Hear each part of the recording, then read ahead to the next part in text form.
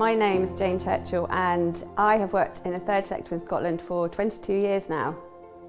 The third sector is basically a sector that covers a multitude of organisations. You've got charities in there, you've got community development organisations, you've got community interest companies, social enterprises, all these amazing organisations that are doing great things for their communities.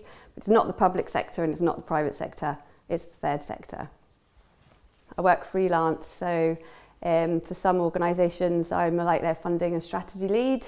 Others I'm a development manager or development officer, so it's slightly different depending which email I'm signing off on. And I've got about a client list of about 20 different organisations that I work with now. The Pianodrome Community Interest Company is one of the organisations I work with. They build beautiful things out of pianos that would have otherwise gone to landfill and put on amazing gigs and lots of great things like that.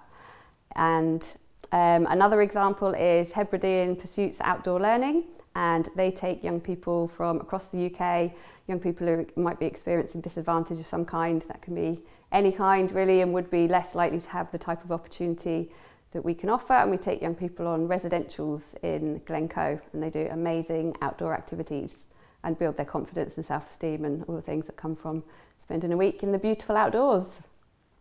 Today, what I'm actually doing today is going to a meeting on the Isle of Kerrera, which I can see from my office. We're in Oban at the moment and I can see beautiful Kerrera out my window. And I've been supporting and working with the community on Kerrera for about 8 years now and helped them raise the funds to buy their old school. And we're now raising the funding to renovate it. So today we're going on a site visit. I love the sector. I love the variety. I love the fact that there's people, just so many passionate people that truly do want to make a difference, and that I can't imagine doing a job that was just for the money. It's not for the money, but I do get paid a decent salary as well. I make sure I've got a rate that reflects the work that I do and the level of work that I do.